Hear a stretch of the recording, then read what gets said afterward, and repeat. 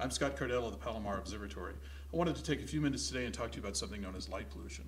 Light pollution is an artificial brightening of the night sky. It can affect the work done by ground-based astronomers, but it also has an impact on wildlife, human health, and even contributes to global warming. One of the big sources of the problem of light pollution is the use of lights at night that are unshielded or lights that are improperly directed. I'm going to show you a very simple demonstration that shows off the tremendous importance of ensuring that outdoor lighting at night is properly shielded. Now we're going to do this demonstration with a very simple flashlight, mag light.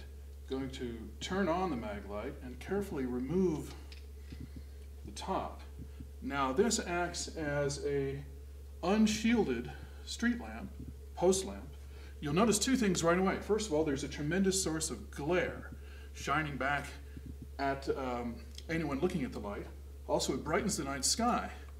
If I take a moment and actually put a pedestrian next to the light, you'll notice that this unshielded light, the pedestrian is standing in the shadow of the light.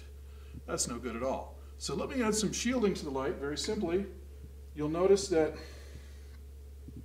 wow, the glare is gone, the brightening of the sky is gone, and now it's actually possible to see the pedestrian.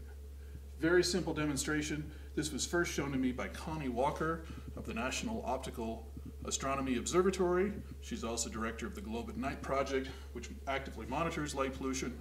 So if you ever need to convince anyone of the importance of the shielding of outdoor lighting, I think this shows it off quite nicely. For more information about light pollution, you can visit the website of the Palomar Observatory or the International Dark Sky Association.